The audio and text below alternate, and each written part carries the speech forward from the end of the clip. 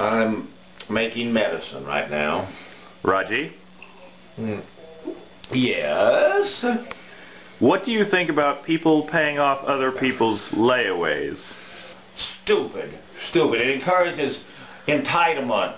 It encourages irresponsible spending, poor management. I would rather see them use that money to pay for a hitman to kill the taxpayer, the tax collectors on the property taxes. Property taxes are going up while people in America, right here in the wonderful America, even in Missouri, are having to struggle. They have to decide, can I pay my mortgage payment, or do I have to give that money to the tax man for doing nothing for me? Layaways. No, I don't even want to discuss it. I find it a bit disgusting. It's part of something that encourages irresponsible spending and the giveaway, the entitlement. Now, if it was for Jesus and biblical, I could get behind it a little bit. Something I would get behind is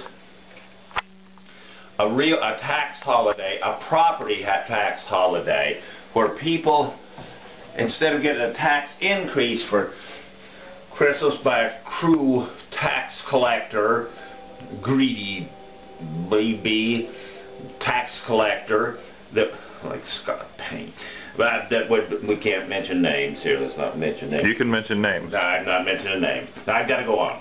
I've got to hurry with this before my time is up on Earth. Because after I found out what I was getting for Christmas, what are you getting for Christmas? It may not be that long.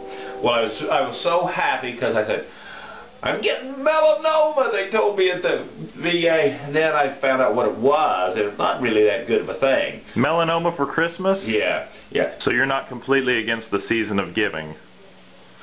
Oh, yeah, right. I love the idea. I love the season of giving if it's done biblically and with Christian love, like hiring a hitman.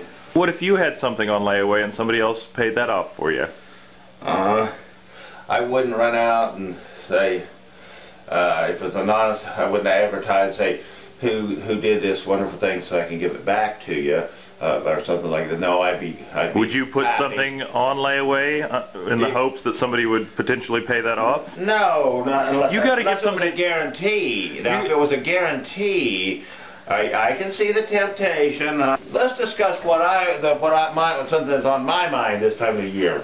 What did you get for Christmas? Rodgey for King. I'm thinking about Rodgey for King. I'm getting melanoma for Christmas. But then I got something better. I got a new son, a biological son, like none I've ever had before in that compartment. But I digressed. You do that all the time. George Washington. We were on George Washington, weren't we? Were we talking about George Washington? So you're not completely against the spirit of giving?